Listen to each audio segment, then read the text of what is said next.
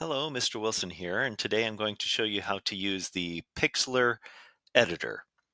It's sort of like Photoshop, except way scaled down, but it works on a Chromebook, so we're going to go ahead and go with it.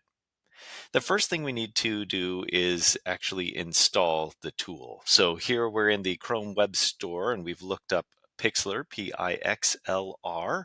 We're going to go ahead and add that to Chrome, add the app. All right, now that it's been added, you can find it in your apps launcher drawer down here in the lower left-hand corner. We're going to click on that little dot, click this little arrow right up here, and I can see it's on my second page of apps. I'm going to go ahead and launch the Pixlr editor. Here it's going to ask me which tool I want to use. I'm going to go ahead and use the powerful editor for pros. All right, here you can see that I was working on this demo project earlier. We're going to go ahead and redo that one. So here I'm going to open the image. Now you can load in any assets that you want. I've pre-staged the Jason Momoa garden image that we did earlier. Here's the garden picture here. I'm going to go ahead and load that one in.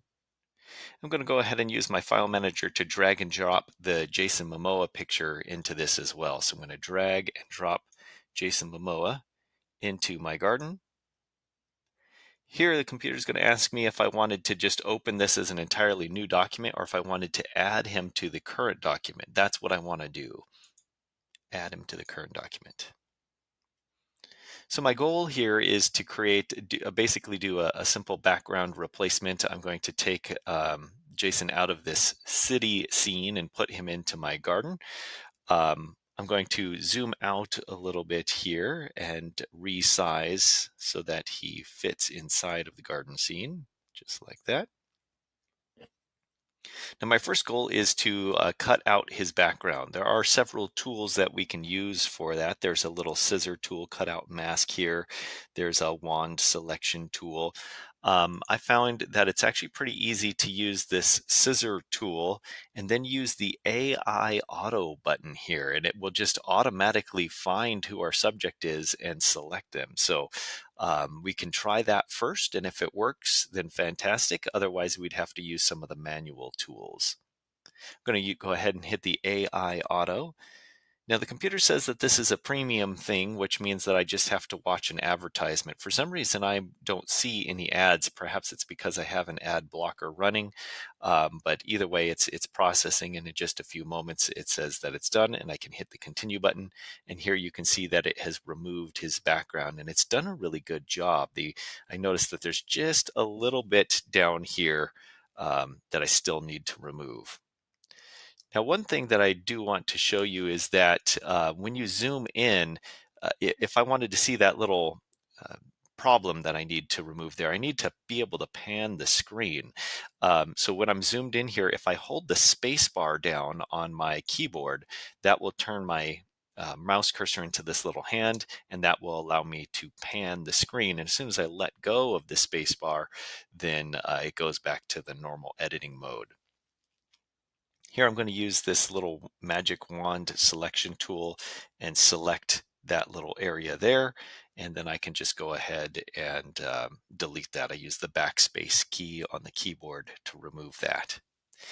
Just like in Photoshop, if you have a selection, you can see the marching ants here, and we're now done with it. I don't want that area selected anymore. If you press Control D for deselect, that will remove the selection area.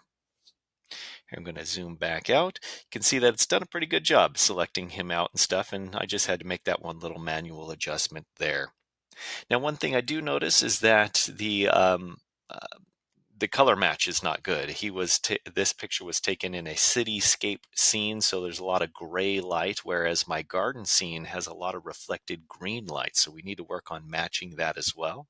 There are a variety of adjustment tools that we can use in Pixlr.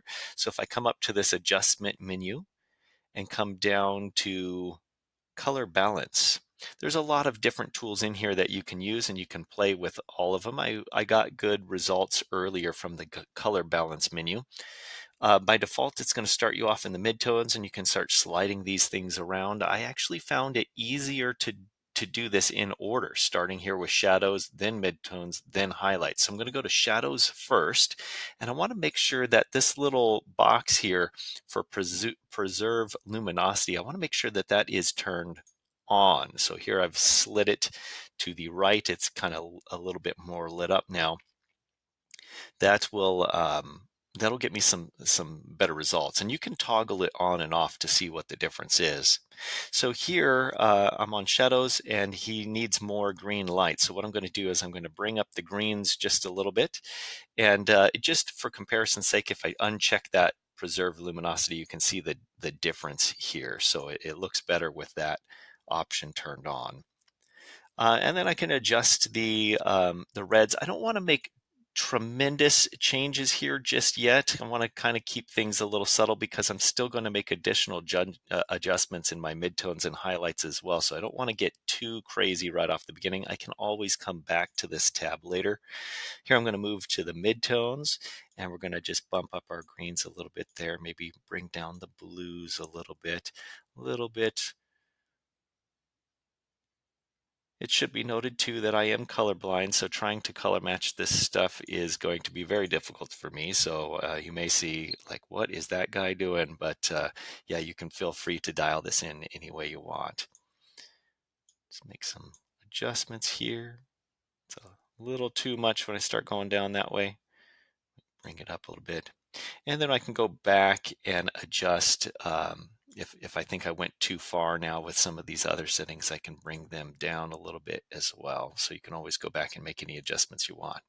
So here we're getting pretty close. I could spend a lot of time tweaking these settings just to get them just right. I'm going to go ahead and select apply, and you can see in just a few moments we were able to cut him out and color grade him. This Pixlr doesn't seem to do as great a job around the hair as Photoshop does, but it's a free tool, and you can always zoom in here.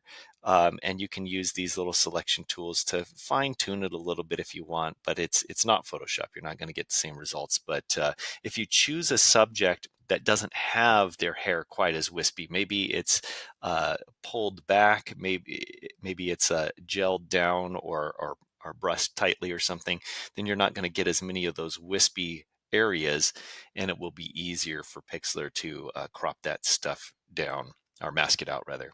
All right, so that's just a quick tour of Pixlr. Of course, you go up to File and save your document like this, and then you can download it. You can save it in any format that you want, just like any other app. So there you go. This quick tour of Pixlr. Have fun with it. It does a lot of cool stuff. You can experiment with some of these other options here. What's kind of nice, if you hover over one of the buttons, you get a little card that kind of shows you an example of what it does and tells you what that tool does. And don't forget the menus. There's lots of other tools up here that don't appear in the toolbar, and you're going to miss out on a lot of key features if you're not exploring the menus as well. All right, so have fun.